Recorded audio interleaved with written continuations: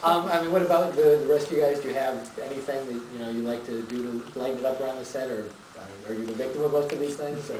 I just have a good time, and it's. Well, I was going to say these guys are talking about how they lighten things up, but when I played Bellick this last few years, especially last season, I was twitching. I would go home and I'd be sitting in front of the TV and I'd be like.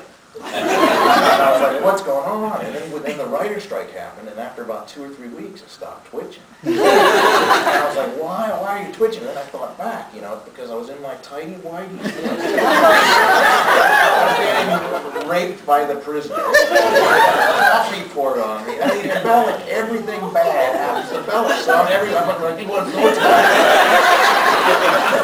And now here I go, I'm drowned. I'm not twitching anymore because it's been about a month.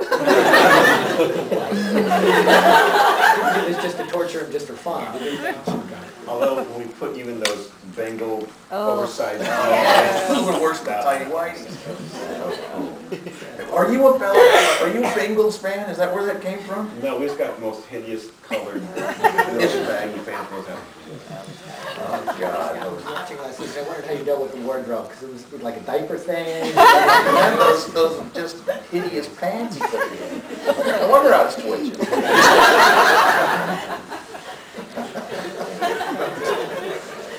So now, do you get to sort of just watch all this go on, or do you kind of participate with the craziness that seems to happen? A little both. Yeah. The cool thing about Wentworth is that when he laughs at something, you can't stop him from laughing. And he has this little kid's laugh that will just go on and he starts crying. Tears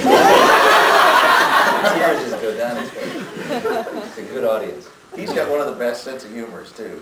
He's got a really lickety-split wit. It's fantastic, man. He's really great. But you also like stupid humor too. My pal!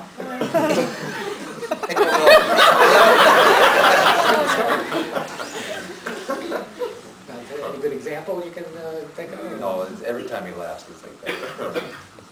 And this one can crack him up more than anybody.